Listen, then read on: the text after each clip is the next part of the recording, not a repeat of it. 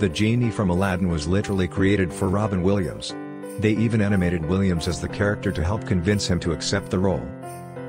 Directors Ron Clements and John Musker wanted so badly for Robin Williams to play the genie that they literally wrote the role with him in mind.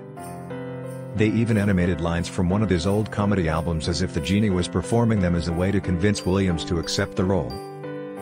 Eric Goldberg, the supervising animator for Genie, said that the character totally embodied Robin Williams.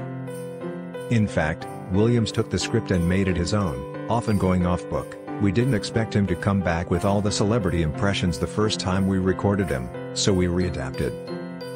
We incorporated Robin's riffs into the fabric of the film. After Robin Williams' death in 2014, Goldberg tearfully reminisced about his relationship with Williams on the film, saying he was a real-life genie, and, boy, did he grant our wishes.